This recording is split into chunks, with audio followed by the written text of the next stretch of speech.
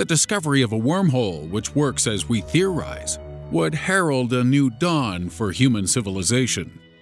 It would enable faster-than-light travel, time machines, travel to parallel universes, and even invisibility cloaks. But based on our current knowledge, there are no decent-sized wormholes within our sphere of influence at this point in time.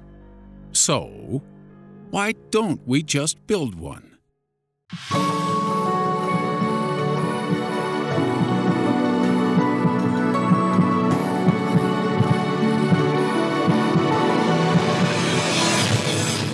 Starting at number 4. We already did. A wormhole is a shortcut consisting of two openings at different points in space-time with an invisible tunnel between the two, allowing things to travel between them. At present, wormholes are only a theoretical structure, since we've never actually seen any kind of forced jump between 2 points.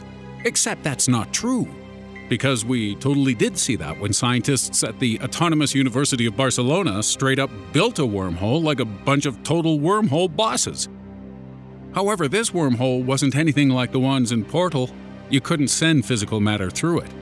But you could send magnetic waves from one point to another with the space in between rendered entirely devoid of magnetic forces. The study surrounding the Wormhole project was co-authored by doctoral physics candidate Jordi Prat-Camps, and he described the magnetic field as being transferred through an extra special dimension. It's nice to be extra special.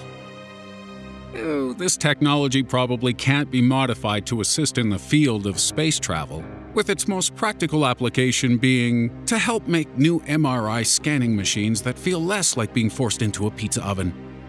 But Senor Prat-Camps' work does provide us with proof of concept for the idea of a wormhole.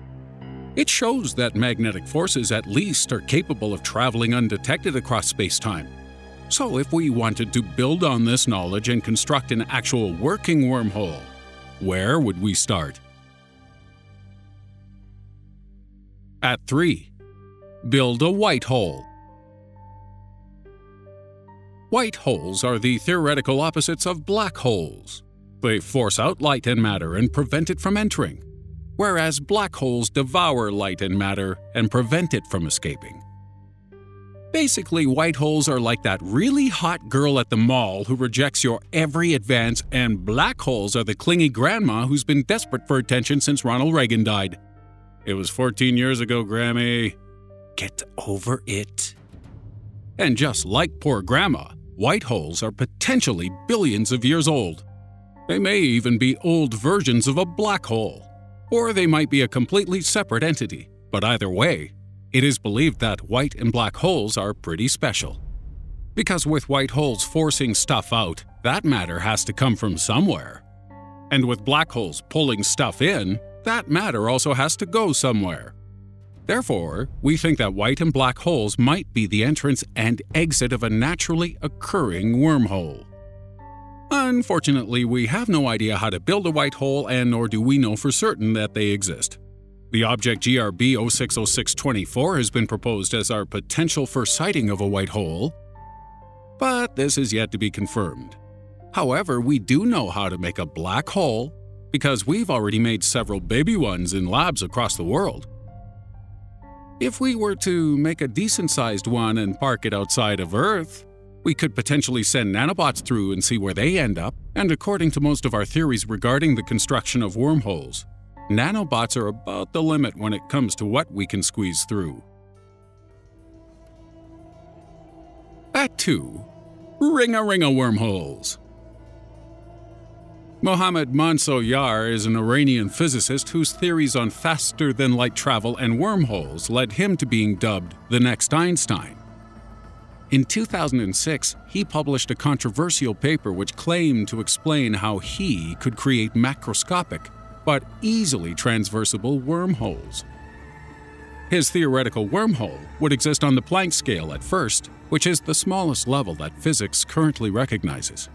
However, after building one tiny wormhole, he believes we could build a ring of several of them, with the space in between collapsing and forming a larger opening. This wormhole would be large enough to see with the naked eye, but nowhere near big enough to stick your tongue through, if you're so inclined. The creation of these tiny wormholes requires the existence of two things: particles of negative mass and the discovery of negative energy. Researchers in the US claim to have created a fluid with negative mass back in April 2017, so we're halfway there at least. But the discovery of negative energy is a different kettle of fish. Contrary to what your hippie aunt may say, negative energy cannot be created by thinking bad thoughts and touching yourself at night. Negative energy is a theoretical form of energy used to explain the certain effects observed in various fields. We think this kind of energy could be created by black holes by squeezing light, or through something called the Casimir effect. But so far, we haven't been able to pin down this elusive material from any of these sources. And so, nor can we make Mohammed's tiny wormhole ring a reality. And at number 1, the Wormhole Machine. If the negative mass fluid created back in April 2017 proves to act as we think it should, then we might be able to build a wormhole after all. Or at the very least, rip open one side of a wormhole whose point of exit is unknown and which might expand beyond our control. But hey, you gotta break some eggs if you want to make an omelet. And by break some eggs, I mean potentially destroy the solar system. Which sounds like too many eggs to me. I don't even like omelet. Michio Kaku is a theoretical physicist who thinks we could create a giant version of the Hadron Collider on the outskirts of our solar system.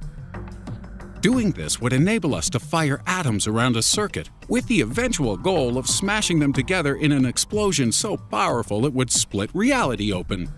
The split could be like a rip in a water balloon, with no known force capable of stopping it until it has torn our solar system apart. But Mr. Michio says we could potentially stabilize it with negative matter, allowing molecules and particles to travel through safely.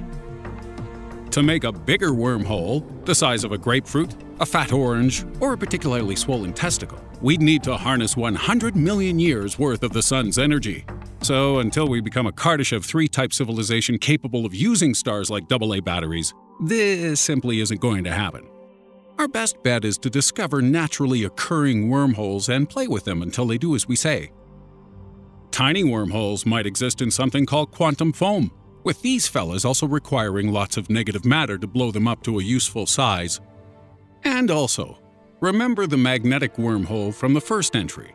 Well, we've discovered some of these existing naturally in Earth's own magnetic field, albeit only temporarily, since they open and close thousands of times a day.